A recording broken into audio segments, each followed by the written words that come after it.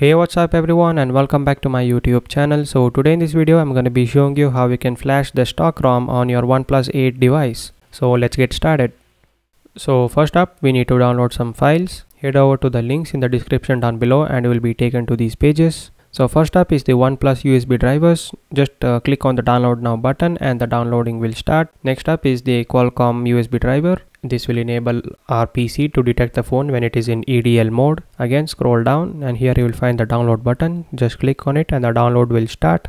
Next up is obviously the stock ROM for our phone. So here you need to type in OnePlus 8 and hit enter. And as you can see, there are many models of the OnePlus 8 phone. So you need to choose according to your phone's model number. My phone's model number is IN2011. So if I search 2011, it is not here.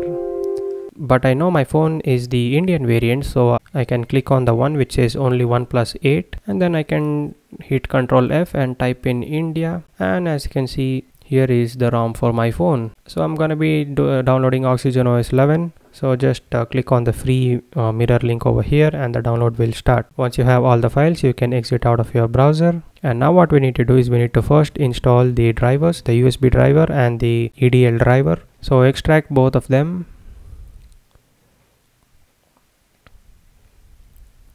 And before you install the driver, you need to make sure you have disabled the driver signature enforcement in your Windows machine. So to do that, again you will have to hold the shift button and press the restart button on your PC and do some stuff. You can check in Google how to do it. So yeah, once you have disabled driver signature enforcement in your PC, only then you need to install these drivers. You can install it easily. It's just like a normal setup wizard. I'm not gonna install it as I have already installed it. So yeah, the OnePlus USB driver and the Qualcomm EDL driver. So once you have both of them installed, you need to extract the stock ROM zip file. I can just extract. Oh yeah, so right click and I'm gonna choose to extract to. You can use any extracting tool to extract the zip file.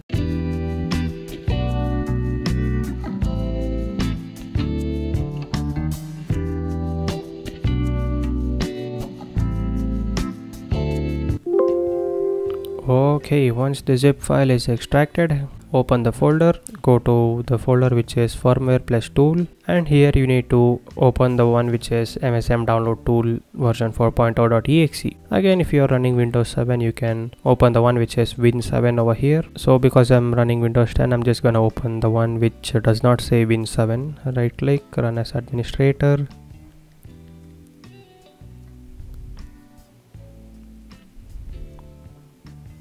And here you need to select others in the user type over here and then hit next. So yeah guys, this is the MSM download tool. So now let's head over to our phone to prep it up.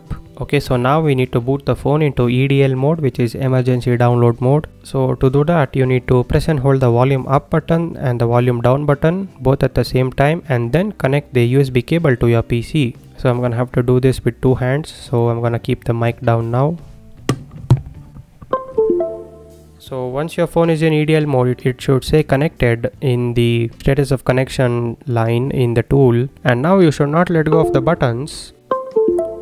And you need to click on start. If your phone is not still detected, you can click on the enum button a couple of times. And once it says connected over here, you need to press the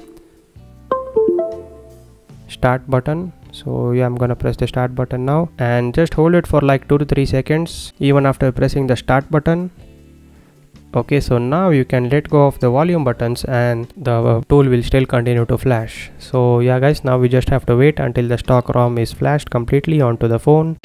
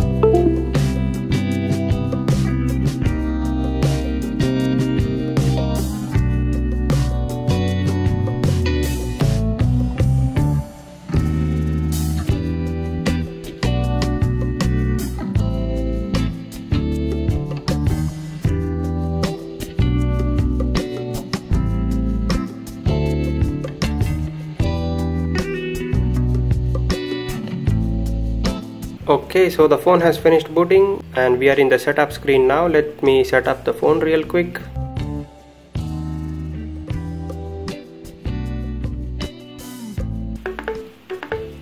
Okay guys, so as you can see, this is the stock ROM. So yeah guys, that is it for this video. This is how you install stock ROM on your OnePlus 8 phone. So yeah guys, that's it for this video. Thanks for watching. Please like, share and subscribe, and I'll see you in the next video.